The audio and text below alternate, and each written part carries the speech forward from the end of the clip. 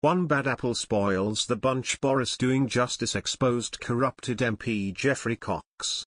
Boris Johnson appeared to slap down MP Sir Geoffrey Cox for taking a second job in the British Virgin Islands as he demanded MPs put their job in Parliament first. The most recent register of financial interests showed that Sir Geoffrey will earn more than £800,000 or working for an international law firm appointed by the British Virgin Islands, BVI, government in January. He will work up to 41 hours a month for the money. Added to other outside work, he has earned more than £1 million on top of his MP salary over the past 12 months.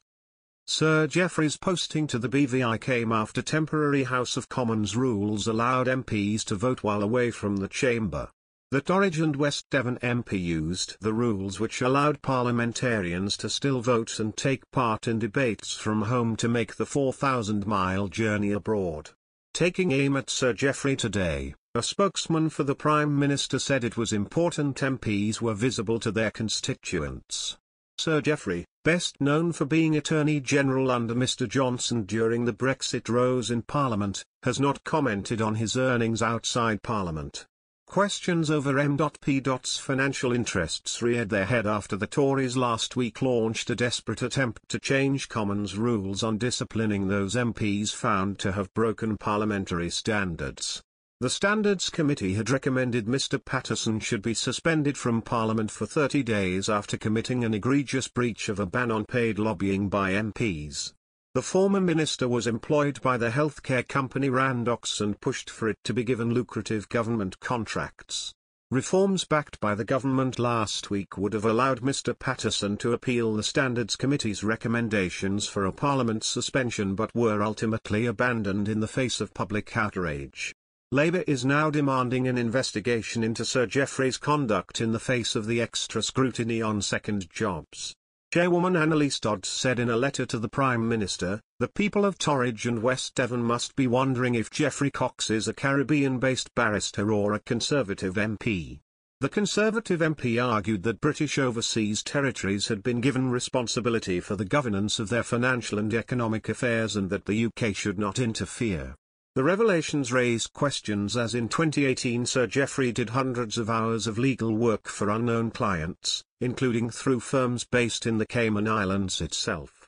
His current work for the BVI government through the firm Withers LLP started later, in 2020, according to the Commons Register of Interests.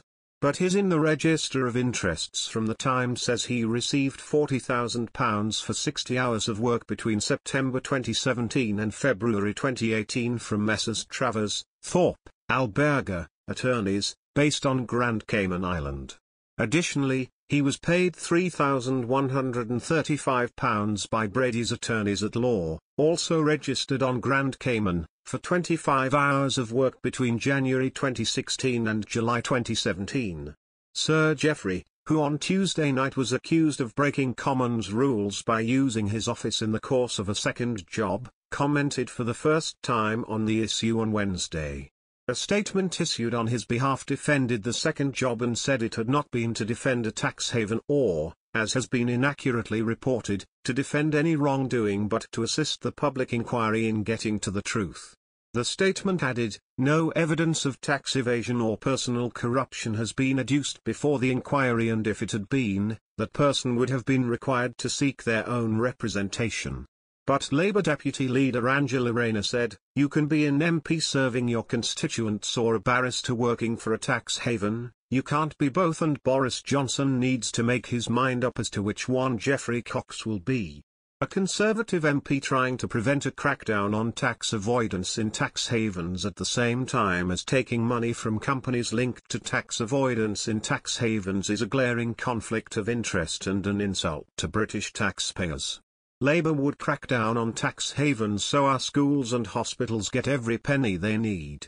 This Conservative government has failed to crack down on tax avoidance, and these glaring conflicts of interest suggest many in the Conservative Party are very happy with that. Many in the Conservative